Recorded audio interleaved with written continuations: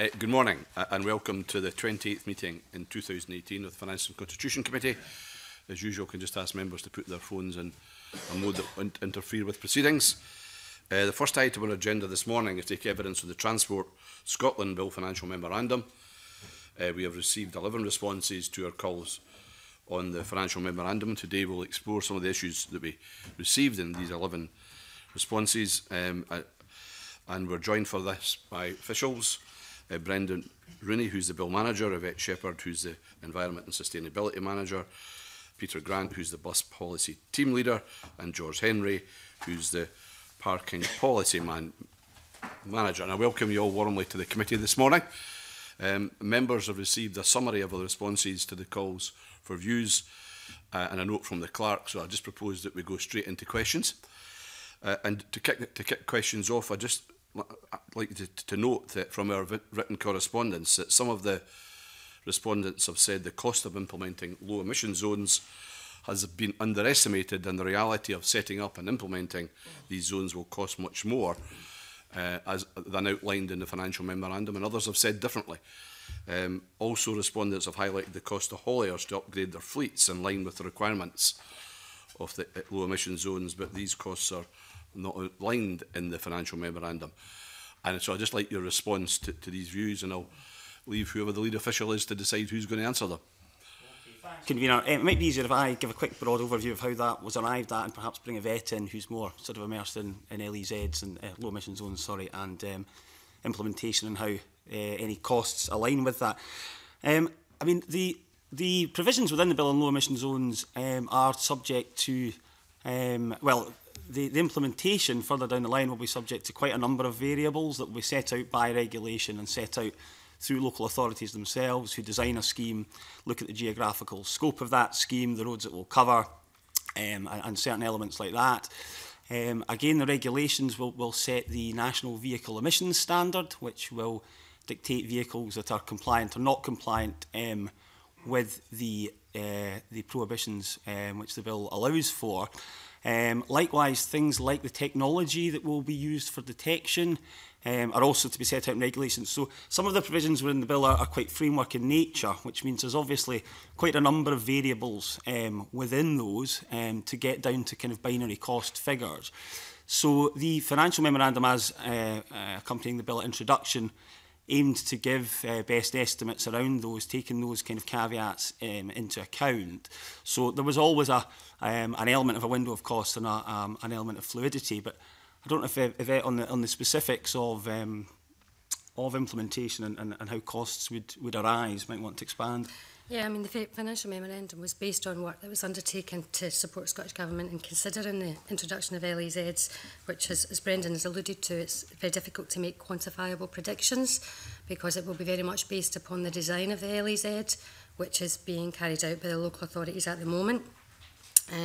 So there's a scale, there's a number of variables around the scale of LEZs, the type of vehicles that will be included, the technology that will be used to actually enforce them, what the enforcement requirements will be.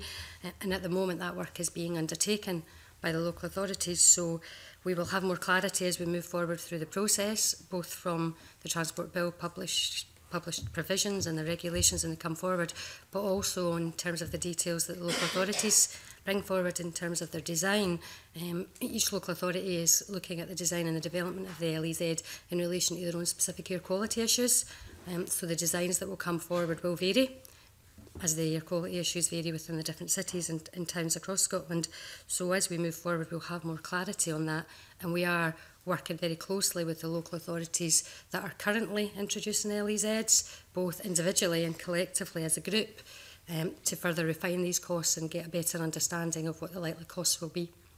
It's when you see two cities like Aberdeen and Edinburgh, and they've obviously got different views, and Edinburgh didn't seem to indicate in any way there was an issue in terms of the overall costs, but in Aberdeen area there was a concern about the overall cost of introducing these zones. Is that because, in the way you've described it, that they may well be envisaging different solutions for their own cities in that regard, and therefore there's a different cost envelope for each area? Is that what you're trying to tell me? There will be a different cost envelope for each area in terms of the eventual outcome. They're at different stages of the process of design of their LEZs, so they perhaps have different reflections based on the work they've done to date. And Aberdeen, one of their concerns was that the costings included within the financial memorandum didn't specifically identify key things that they felt would be required to take forward the introduction of LEZs, but Edinburgh have taken a different view there, presuming that the scope for consideration of costs will be as wide as is required to deliver an LEZ. Certainly in our dialogue with them, the local authorities, again collectively and individually, we're not laying out restrictions in terms of the things that we think the local authorities should consider in terms of the costs of LEZ. So some of the things that specifically Aberdeen refer to are not ruled out of the costs. So it could be just reflective of the different stages of discussion in relation to design. In terms of the principle of how these are funded, I'm making an assumption, and correct me if I'm wrong, that they'll be funded both by contribution from the Scottish Government, but also from the local government themselves as well, in terms of how finally these LEZs come to be in place. I think the financial memorandum discusses it being a collaborative approach, partnership working with costs being borne by the Scottish Government in relation to some aspects, but also by the local authority in terms of the local delivery aspects of the LEZs. Okay, thank you. Alexander? Thank you very much, Convener. A question on methodology of pavement parking and double parking. You explained that the estimated cost, there was issues of how you're arriving and the lack of data, and that you engage with the City of Edinburgh and Aberdeenshire Council to get that data. But then Aberdeenshire Council have replied stating that the figures within the memorandum on pavement and double parking do not reflect those that were provided by them.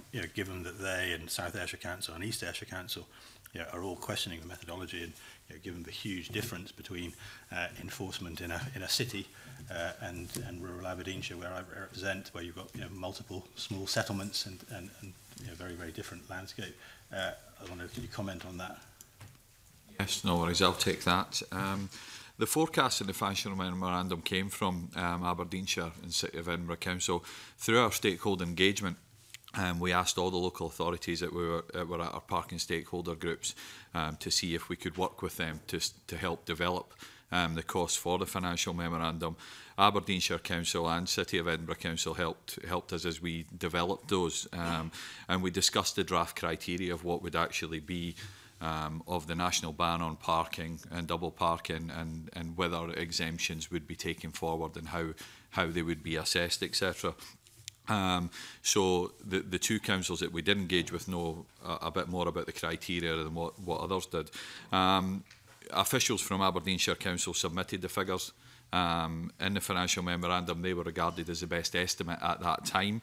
If Aberdeenshire Council now feel that they're not representative of those figures that were there, then I'm happy to discuss that further with them.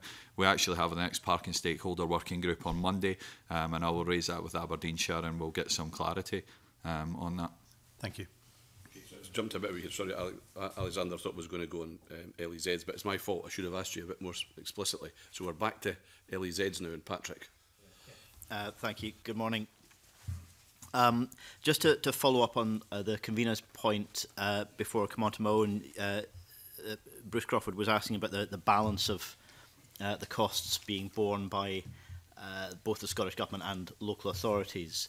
Obviously, some of the savings as a result of LEZs will come through impacts on health, if it works, and that's more about the Scottish Government's budget than local authorities, not exclusively, but more so. Some of the potential reductions in revenue might come from parking. Again, if it's successful in changing the modes that people choose to use to travel, local councils might actually see reduced revenue. Is there not an argument for more of the cost being borne by central government budgets than by local government budgets, given where the savings and potential reductions in revenue might come in the future? I think at this stage we haven't identified what proportion of costs would be borne by the local authorities and what proportion of costs would be borne by central government. Certainly the funding that we've put in place this year has been primarily to support the local authority in terms of the resource for delivering the design of LEZs, and we have 3 out of the 4 local authorities that have a current commitment to introducing LEZs have taken up that funding. At this stage, in terms of the delivery of the design and the implementation work, the costs that are being borne by the local authorities at this stage are in terms of resource, so they're providing to some extent the staff resource to do the implementation work. So at the current stage where we've got a little bit more clarity on and where that split is, that tends to be how it is sitting. Going forward, I think we need to better understand what the implementation costs are around the actual introduction, the infrastructure, the back office enforcement, the support systems. Again, that will be different for different local authorities. Will depend very much on the scale of the LEZ. So that future balance will be agreed by negotiation with councils? We'll continue to work with the local authorities on that. The modelling that's been done, that's developed some cost estimates, has been done by Jacobs in a report. The key findings of which are in the financial memorandum, but the report itself hasn't been published. Why hasn't that been published? It's technically still classed as, I think, as a work in progress. It was a piece of work that was prepared to inform consideration of the introduction of LEZs. So will be published when it's completed? We can certainly clarify whether that will be the case. That would be helpful to know. It seems to rely heavily on the London ultra-low emission zone to draw its kind of theoretical conclusions from. That's obviously a very different city than we have in Scotland. Even our biggest city that might consider what's been described as a large low emission zone, you wouldn't be talking about a density of traffic as much as London was before the introduction of its congestion charge, for example. Also, Glasgow might consider areas like Great Western Road or Dumbarton Road are some of the most polluted parts of the city. Areas along the motorway or the expressway might be covered in a low emission zone. So you might be talking about rather a different shape than just a blob in the middle of the city centre. Isn't it a bit of a stretch to say that you just scale down the London model, the ultra low emission zone in London, given that a different shape or configuration in Glasgow might result in a very, very different ratio between the amount of work that needs done to administer this thing and the number of vehicles or the proportion of vehicles in the city that are being captured by it? Yes, and I think that goes back to the information in the financial memorandum, which comes out of the Jacobs work, which did make heavy use of the data coming out of the London low emission zone, but also looked at other work that had been undertaken by Edinburgh and Glasgow around the potential introduction of LEZs in a Scottish context from work that they had done previously as part of their air quality management work. And it did also take into account information from other European LEZs, but it was focused around work that had been done in London. That reflects the kind of indicative nature of the costs included within the financial memorandum as a best estimate based on data that we have and a series of assumptions, reasonable assumptions around the likely outcomes of LEZs. But ultimately, the cost will be dependent upon the LEZ design, and there is a fair amount of variability. It could potentially come out of the different cities' approaches. They're being encouraged to consider locally specific solutions for the air quality issues that they have, which may result in, as you say, very different LEZs in different cities and different costs associated with that.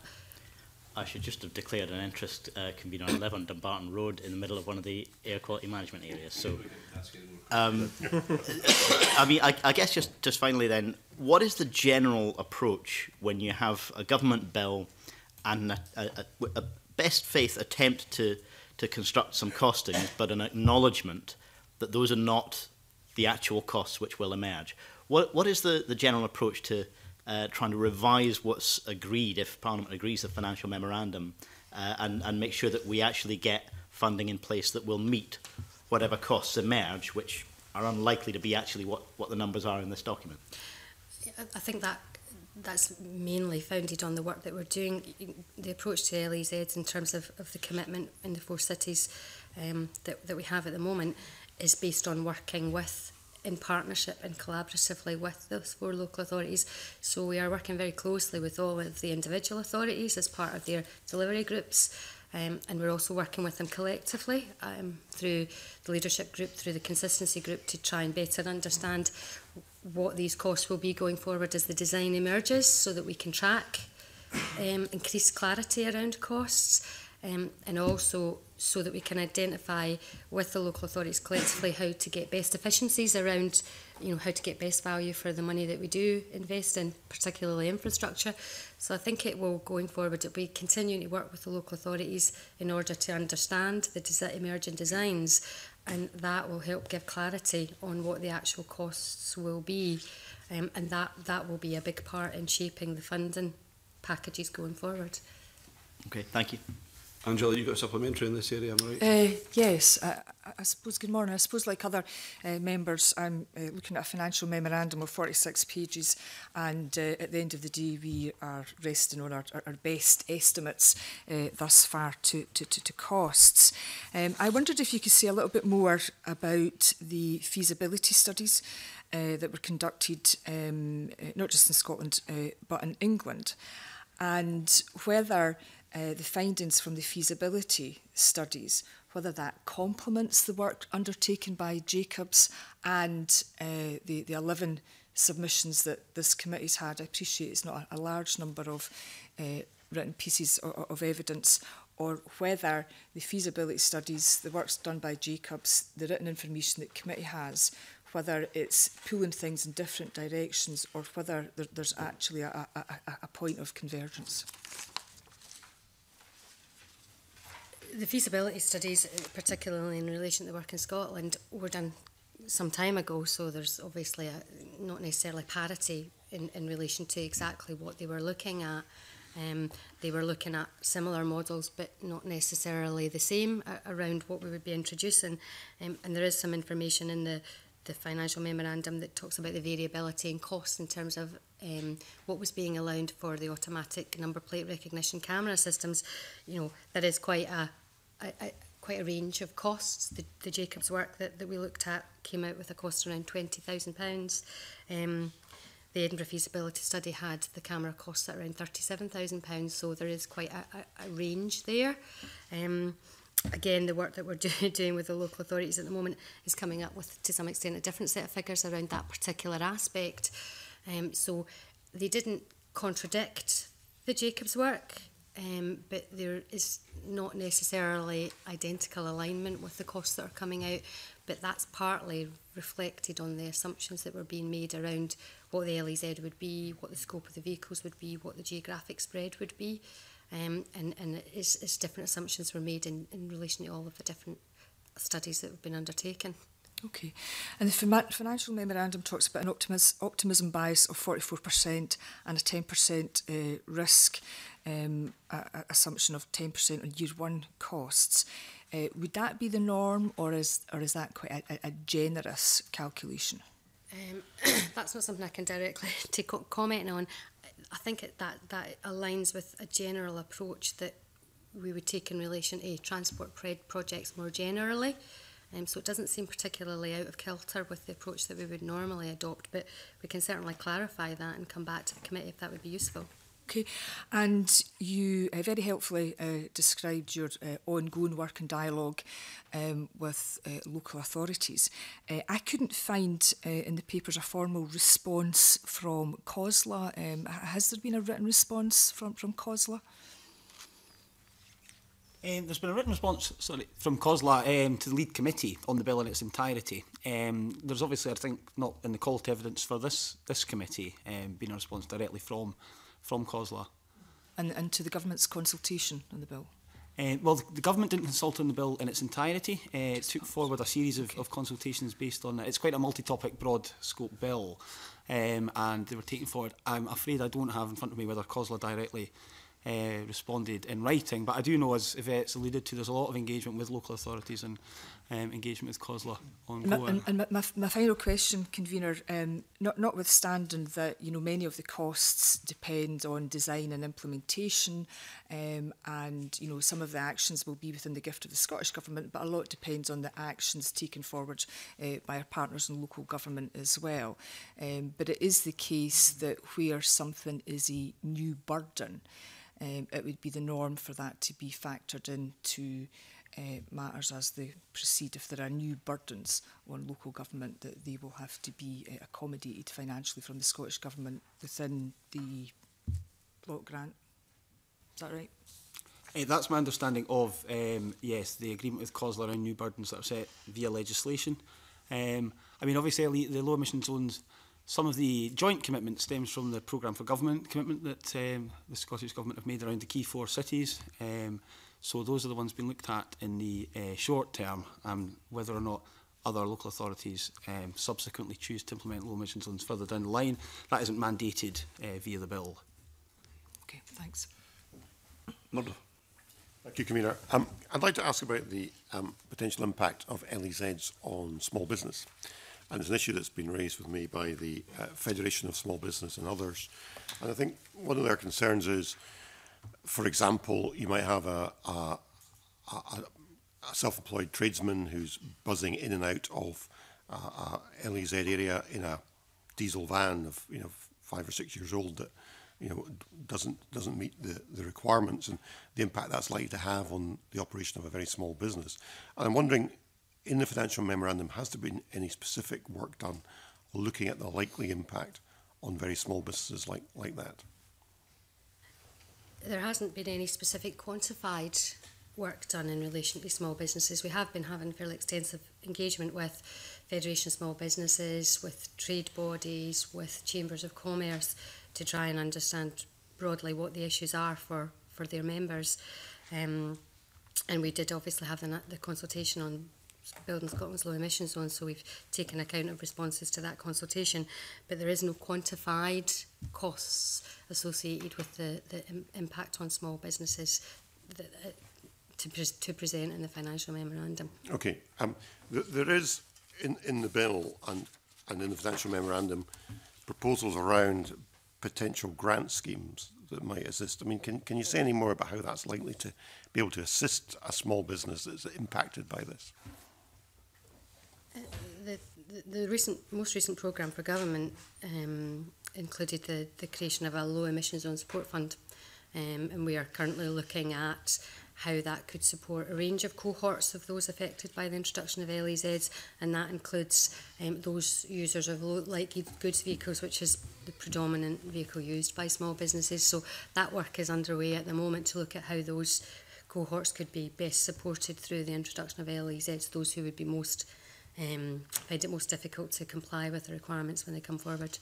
Okay, and do we know when we'll get a clearer picture as to how all that will be finalised?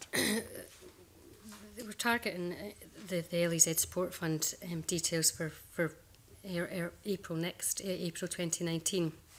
There is overlap again around the issues of how the LEZs design are designed by local authorities. Obviously, Glasgow have come forward with proposals that would see all vehicle types included within their LEZ requirements. That stage hasn't been reached yet for Dundee or Aberdeen or Edinburgh, so we're not certain at the moment which cohorts of vehicles would be most affected by LEZs at this stage. There is obviously the potential for different decisions to be taken in different cities, depending on which vehicles are deemed to be the ones that are impacting on air quality. So there is an element of variability in terms of the impact on small businesses related to the design of the LEZs, which we'll be more clear on as we move forward. Okay. All right, thank you. Mr. Murdo. James. Thank you, Convener, and good morning. One of the aspects of this in relation to bus operators is in terms of the costs of retrofitting. First Bus have stated that the cost of retrofitting a bus would be £25,000, and if they did that through their whole fleet, it would come in at £5.8 million. And one of the issues with that is that if there are additional costs like that, they may be passed on to passengers in terms of higher fares, and you may see reduction in bus routes. So what, in terms of the financial memorandum, what account has been taken in terms of public funding support that would be available to bus companies that were retrofitting? The scenarios presented in the financial memorandum from the Jacobs work include an allowance for supporting bus operators to become compliant. The costs presented are a mixture of retrofit and scrappage for older vehicles that may be reaching the end of their life for other reasons separate to the LEZ. So that is taken. That is included within the costs presented in the financial memorandum. Taking that forward in a practical sense in relation to the policy, rather than the bill, for the LEZs that are already in play, there is currently a bus emissions abatement retrofit programme underway. Phase 2 of that programme was launched a few weeks ago, and it offers support to bus operators for retrofit, and indeed Phase 2 includes for scrappage in relation to those who are going to have to meet LEZ requirements. You might not have this figure to hand, but roughly what kind of percentage of support is available to a bus operator if they're taking part in a retrofitting programme? The BEAR Phase 2 scheme will offer 40% of funding to large operators, rising to 60% for smaller operators of the total cost of retrofit. So that includes the cost of the kit itself and its installation, and also for ancillary costs up to 5 years, so the other costs that go along with the retrofitted vehicle operation, telematics and maintenance and those sorts of issues. So they'll be offered 40% of those costs. The actual cost to a bus operator will vary because it will depend upon the contractual arrangements that they make with whichever partner in the industry that they choose to go with for retrofit. I appreciate the contribution that you've outlined, and I also appreciate there's a balance about these things. Has there any account been taken of the fact that because of the increased costs involved to bus operators, they may reduce bus routes, and that may lead to a contradiction with the policy objective of the bill in terms of lowering emission zones, because if people aren't able to go on bus routes, they may, if they've got cars, take to cars, and you end up with a conflict in terms of the policy objective. Certainly not in the financial memorandum. It doesn't reflect that. I'm not sure that we would have an understanding of the potential costs associated with that at this stage. And we are obviously engaging with the bus industry around LEZs more generally and on the financial implications in particular. Thanks. Another supplementary, and Tom's got a supplementary, I think, as well. Just very briefly, I don't think anybody would have a huge problem with the fact that there are some uncertainties around many aspects of this, including the costing. But the Scottish Government says it is committed to introducing low emission zones into Scotland's 4 biggest cities over the next couple of years.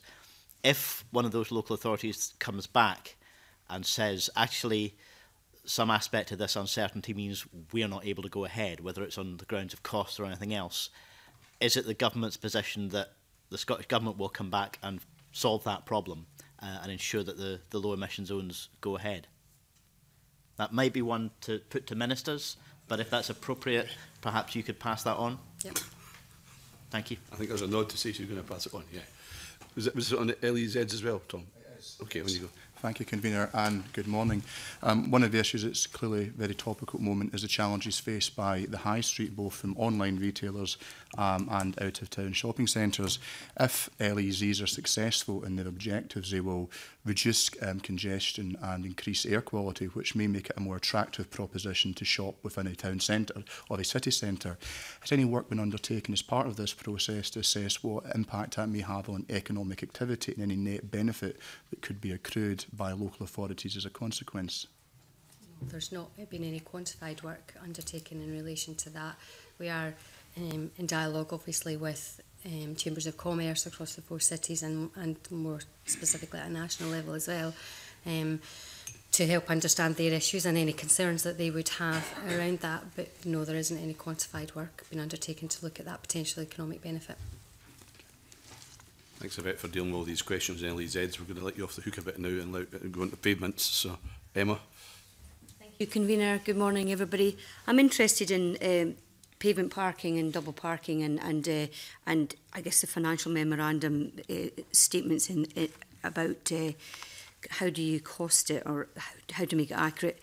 I was reading in our brief that South Ayrshire Council and East Ayrshire Council and South Lanark, all in my South Scotland region, they're saying that there's a financial burden relating to the enforcement of parking, pavement parking and double parking, and they're concerned, or they believe that making local exemptions could mean the cost could escalate substantially from what was estimated in the financial memorandum. So I'm wondering if any further detailed costing has been performed to create more accurate or more up-to-date view to determine further costs so that we can look at implementing pavement parking or restrictions and enforcement and exemptions. I mean, has there been further costings done? Yes, well, obviously the policy is about making our roads and pavements accessible for all. The policy is very much around changing people's behaviours around, you know, parking on footways, etc. And it's very difficult for us to really cost of the assessment and particularly implementation when it's covered with, you know, potentially the number of exemptions which maybe local authorities wish to promote. We are continuing to work with local authorities and COSLA to develop through our parking standards working group to develop more robust costs for each of these respective areas. As I'd said previously, 2 of the local authority areas that did offer up to work with us with the costs, know a bit more about the criteria to which we are implementing, and that assessment and implementation is ongoing. It is the best estimates that we've provided, you know, when at bill introduction, but we're very much committed to working with local authorities and COSLA to develop more robust costs for each of these areas as we move forward through the parliamentary process. And you said that there's a parking standards working group meeting coming up soon, so would that be part of your discussion ongoing to look at financial impact for local authorities? It very much is. The meeting which takes place on Monday, we have asked all local authorities to join us, and we have good representation at that group. It's very much talking about the exact criteria of you know, footway widths, carriageway widths, what should be available for allowing footway parking to exist, and what meets an exemption and otherwise, and we'll very much talk about the costs around that as we go through that process. Each local authority needs to map out where their footways and or pavements are so that they can I guess feed into that assessment so that there would be a variable in some areas. Yeah, I mean, understandably, you know, local circumstances will vary. It makes the kind of assessments obviously difficult to represent right across on a national basis. So that's why we need the local authorities to join us at this group, look at the criteria which is set for them to then go and carry out their assessments and you know, provide the financial figures which will give us more robust costs for moving forward. Thank you. Thanks. Well, I think you've got questions on this as well. Yeah, thanks. It's just on that same issue there. Would you mind trying to clarify, see the estimates that you've provided, £40,000 from Edinburgh and £10,000 from Aberdeen, and there's been disagreement about that, particularly from East Ayrshire, my own authority. Is that the cost of assessing the issue or implementing it? No, that was the cost that was for assessing. So therefore, streets where we know that footway parking exists, you know, these can come from various areas because there is a number of complaints which come through local authorities at this even just now, so they know where the footway parking problems do exist and how they would wish to address that. So the local authorities, when we worked with them in the development of the financial memorandum, was purely around the assessment of that. Whether they choose to promote exemptions on these streets to allow footway parking to exist and still make sure that there is enough space for pedestrians and wheelchair users and you know, families with prams, etc., to be able to use the footways in the way that they're there for, kind of remains to be seen. So that they'll have to go through this assessment process. And we did look at flexibility and the way that they can carry out assessments. So it may not necessarily need to be full site visits for everyone. People may be able to use inventory databases and other technologies to do desktop studies to identify where they can where footway parking is a problem first and foremost, and then do site visits after that.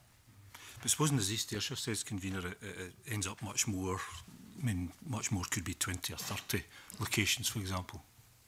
What about the implementation cost? Is there any estimate in the memorandum about the actual implementation cost? I mean, the implementation costs, we've certainly tried to minimise that as much as possible. You know, there's the signs that will be required to allow footway parking to exist already exist, or already approved in the traffic signs regulations and general directions. Those signs could go on existing street furniture, so there might not necessarily be a requirement to put in new street furniture, i.e. poles, for those signs to go on, and then it would be white lining, so, you know, for to mark out bays on footways, you know, or parts of footways for to allow people to park. So we've tried to have an efficient process as much as possible, and as much as a cost-effective, you know, measures that they're not too expensive for local authorities to put in. Okay. Okay. Well, thank you very much. Can I thank the Bill team for giving us their evidence this morning. You were very candid about the challenges you face about it and very knowledgeable, obviously, in terms of the responses we got. The clerks will now draft a letter to send to the lead committee in this regard, and now suspend this meeting to allow a changeover of witnesses. Thank you very much.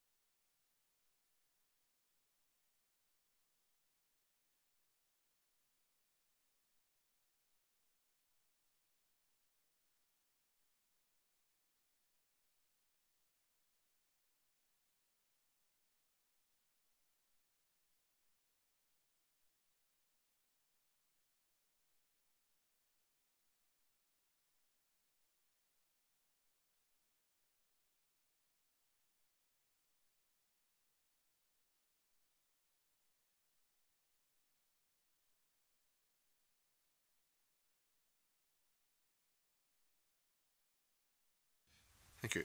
The second item on today's agenda is to consider a Scottish statutory instrument which provides for the 2018 autumn budget revision. But before we come to the motion seeking our approval to agenda item 3, we have an evidence session on the order.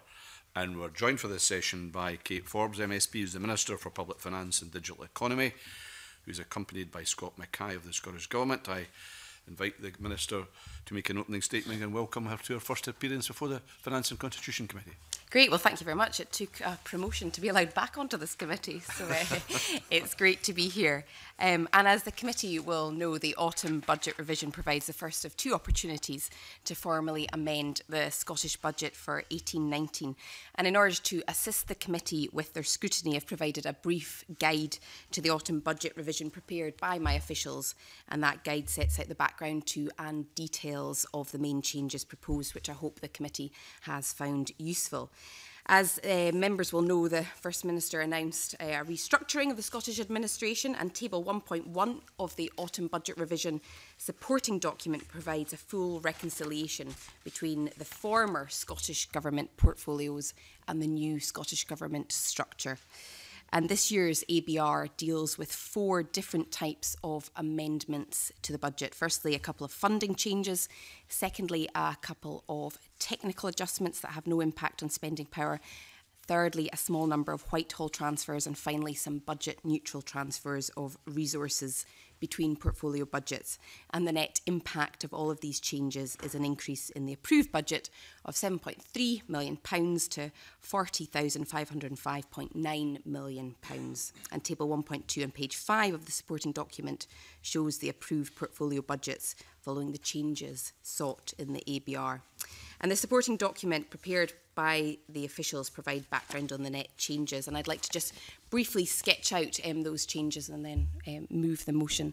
So the first set of changes includes the deployment of funding across multiple portfolios to cover EU exit activity, additional funds for the Scottish Futures Trust, for the Schools for the Future initiative, and further funding for raising attainment.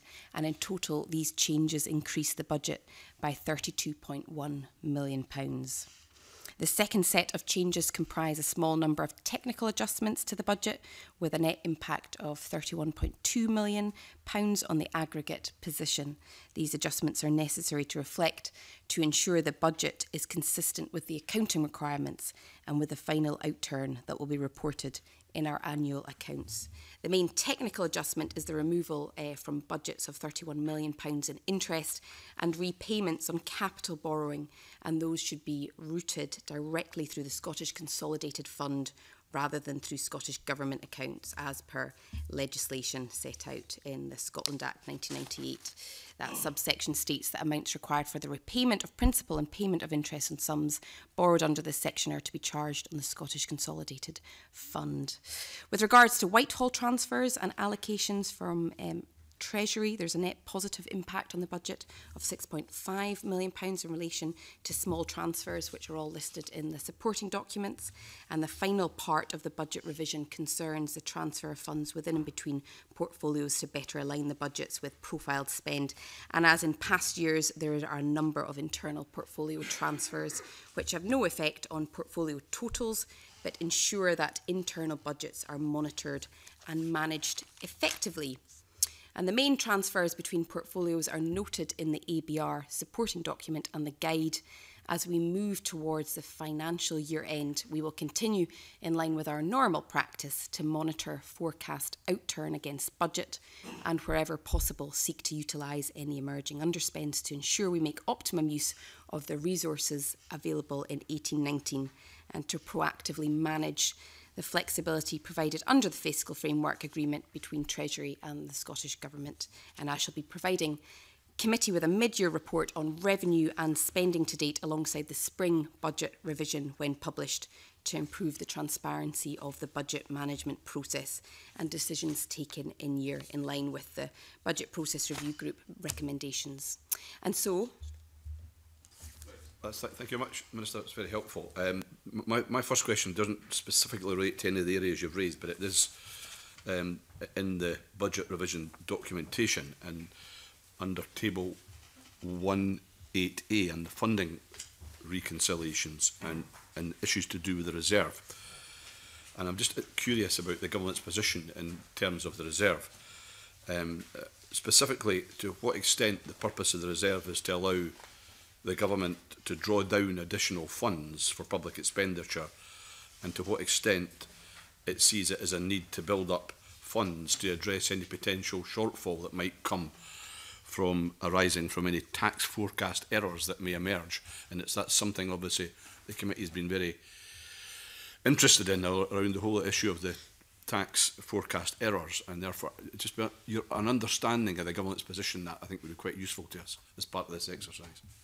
Well, that table 1.8a is relatively a new addition, and I hope that committee members found it useful in terms of improving transparency. Of course, Scotland Act 2016 powers allow Scottish Government to build up funds when possible, and that serves a number of purposes, and the convener has set out a number of them. They are, of course, to address unforeseen budget pressures, to manage the obvious volatility in tax receipts and shortfalls in forecast related to forecast error, and to smooth all types of spending. The Scottish Government has previously made clear that it intends to build up the balance in the reserve over time as resources allow it to do, in order to have a financial cushion available to it and to prudently manage that underspend across financial years.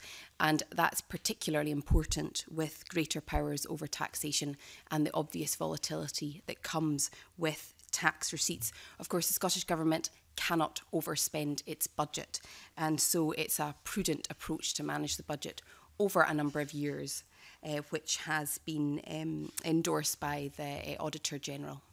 Okay, so the bottom line of that was that available for future deployment is £197.7 million in that table. Is that some of the money that is at least part of it, or a significant part of it, some of the money that the government's going to put away for a potential rainy day? Is that the intent of that future deployment cash? Well, indeed. So that sum there, which is available for future deployment, can be carried forward. But obviously, those figures will be seen more clearly when the Scottish Government publishes its draft budget on the 12th of December. Okay. Murdo. Thank you, Convener. Good morning, Minister. I want to ask about one of the internal transfers that features in the instrument before us. There's a transfer from the Health and Sport Department to Education and Skills in respect of nursery and midwifery education of £58 million. Now, this is a transfer that's appeared in accounts since, I think, 2008-9 on an annual recurring basis. And given that this appears in the accounts every year, and every year appears as a transfer, I wonder whether it not make more sense just to have this as permanently part of the education and skills budget rather than the health budget. It's an issue I raised this time last year with the Cabinet Secretary when he was sitting, where you are now, Minister, and he said at that point I had made a valid point. But I see that nothing has changed, so perhaps it's time to reconsider. It is a very valid point, and I recognise that it's a question that the committee has asked a number of times before, and in my own preparation for this committee appearance, it's one that I asked too. And it is obviously an annual transfer. I think that a few quick points that I'd say in response to it is that it is initially allocated, of course, to the ministerial portfolio, where the policy decisions are taken and where there is ministerial responsibility over that area, and then transfer to the portfolio where the spending occurs. And where there might be savings or where there might be changes to policy, it would impact the health budget, and they would see the savings coming to the health budget. They would see the impact of any policy changes on the health budget. And so the way that it has been done for years and has been done again this year ensures consistency and transparency, that where there are policy changes or where there are savings, it flows to the health budget. But of course, it is education's responsibility to then deploy it through the Scottish Funding Council. So I take the valid point. I think I have been satisfied in asking the same question, that this way of doing it ensures that there is transparency and consistency, because the portfolio minister who is responsible for it would be Jean Freeman as Cabinet Secretary for Health. If I could just ask a brief follow-up to that, Convener. Given everything you've said about transparency, I wonder whether it would not be more transparent, though, just to present this as part of the education and skills budget. Because what this, in effect, does in presenting it the way you do is it shows the health and sport budget as being quite substantially higher, to the tune of nearly £60 million, than is the actual spend at the year end. And we know this happens on an annualised basis? Would it not improve transparency if you were to change the way this is presented? I take that point. I think where there is an important point is to make sure that we are completely upfront and transparent when particularly it comes to the budget revision and the spring budget revision, in where these lines are, where responsibility lies and then where spending actually happens. And so if there are other ways that we can improve the transparency, then I'd be very happy to consider those additional points. I think, having taken that point, the way that it's been done for years has happened for years, because so long as there is transparency over the budget revision, and so long as committee and others can see where these lines are being, where responsibility lies, but then where spending lies as well, so long as there's transparency on that point, I think that that does meet the requirement for transparency. Yeah. So, Convener, thank you. Good morning. You're talking about transparency, and I think actually it's quite transparent to see that the 58 million goes from health and sport to education, because doesn't that allow us to focus or see that the 58 million is spent on nursing and midwifery alone, right? And I probably need to declare that I'm a nurse, but we can then see that it's specifically spent on education for nurses and midwifery, rather than maybe this education spend going somewhere else within that education portfolio. Well, I think it comes back to the point around the importance of the budget revision and the importance of my officials and myself providing the committee with as much information as possible to be able to track those changes. And you know, I take the point that this is a question that will be raised probably every year, and it maybe sounds a bit like a broken record, but it does mean that the committee has full sight on these internal transfers, which are at the end of the day budget neutral. Because of assiduous people like Murdo, of course, this is probably the most transparent bit of the whole Scottish Government budget now, because I ask this question every year. But effectively, Minister, I've got this is right as well. This means that in terms of ensuring the outcomes that health need, actually, this provides a mechanism to ensure that they can get the amount of money spent on that area that they think is required to deliver the outcome the number of nurses and midwives will have. That's right, absolutely. And it goes back to the point I made earlier, that where there would be changes in this policy, it would have an impact on health. Where there might be savings on this policy, it would have an impact on health. And that is why that line is a health line and is then moved through the year. James, a slightly different point. Yeah. Again, it's to do with transfers, this time from the social security and older people budget to the communities and local government budget. There's 3 transfers coming to just about 102 million. I wonder if you can just give a bit more detail on that, Minister. Yeah, so is that that's the 37.9 million, is it? The 12.1 and the 5 million. There's 52.1 million in relation to the bedroom tax, 37.9 million for the Scottish Welfare Fund, and 12.1 million in mitigation of welfare reforms. Take them one by one. The 52 million is a transfer to meet manifesto commitments to fully mitigate bedroom tax. It's quite clear. The 37.9 million is Scottish Welfare Fund, which was established in April 2013 after UK government decisions to abolish 2 elements of the social fund, community care grants and crisis loans. And the powers and funding were devolved to the other administrations within the UK, and it was at each administration's discretion whether to continue to have a fund and how it would be administered. And so that is a transfer to local government to fund that delivery. And last but not least, the £12.1 million is money to provide funding to local authorities for non-bedroom tax discretionary housing payments. And DHPs are administered by the local authorities and are obviously a key element of the wider mitigation of UK welfare reform. So are these one-off transfers in relation to this year, or will this budget line continue in future years? My understanding is that this is not the only year, having not been here last year. This is a regular transfer. And again, it's the same challenge where responsibility and impact would lie with social security and older people budget line and ministerial responsibility, but delivery is local government. So you'll be aware that the upcoming budget, as is in all budgets in recent years, local government funding is something that's been a big focus on. So how will you ensure transparency just in terms of these allocations, so that, you know, one of the kind of key issues is going to be baselining back to last year's local government settlement, and we don't want any before we get into the political discussion, we don't want any misunderstanding about the figures. How we ensure transparency about the figures in relation to these allocations? It's a valid point, and hopefully this discussion itself is improving that transparency of, again, where budget lines will be shown on the 12th of December and on into through the budget stages, and then this budget revision.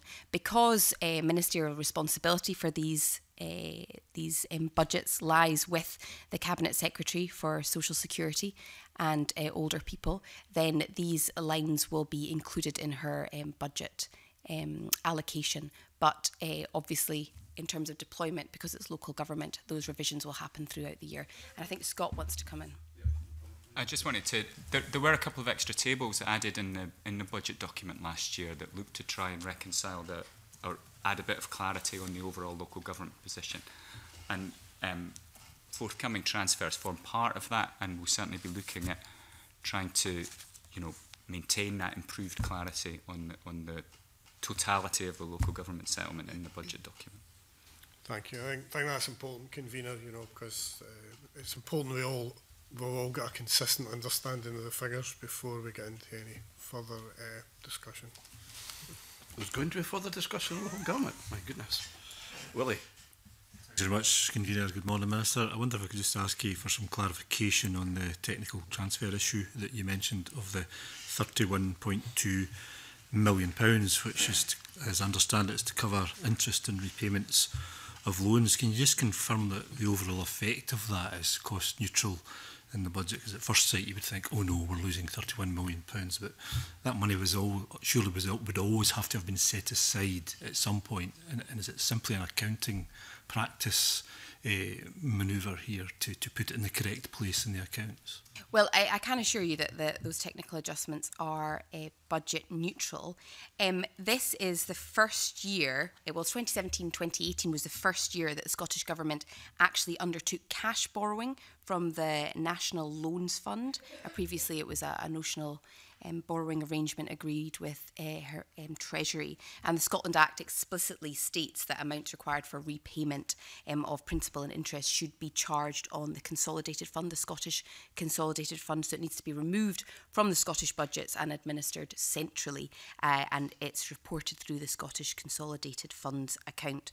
But those details will be shown in the budget supporting document, and I recognise this is a first, so we'll ensure that any documentation that's published with the budget transparently reports that. We'll see that in future in the Consolidated Fund account, and it'll be quite clearly indicated for us to see that. Okay, thank you. Neil. Thanks, Convener. Good morning, Minister. In terms of internal transfers, there's also movement to the higher education support student support budget, totalling £28.3 million. Can you tell us how this money will be spent, and also, I know there's £16.8 million to fund additional places for widening and access. Can you tell us how many places that fund might provide? Yeah, so that widening access fund started in 13-14 as part of a 4-year phased approach to increase student numbers, and it's now reached a steady state, and the transfer is agreed based on the total places each year, and the transfer covers fees and bursaries, and for 8,200 places in total. Thanks, Minister. Could you provide a breakdown for us in terms of what institutions benefit from that transfer? Yep, I don't have the breakdown to hand, but I know that 16.8 million from the SFC budget funds additional student places for widening access, and I can provide the member with more of a breakdown if he is interested. Thank you. Yeah, I don't think anyone else has got any other questions, so we now move to sorry, is there? No? No? No? No? Okay. Thanks, James. We now move to agenda item 3, which is consideration of the motion on the order. I invite the Minister to move motion S5M 14433 that the Finance and Constitution Committee recommends that the Budget Scotland Act 2018 Amendment Regulations 2018 draft be approved. To do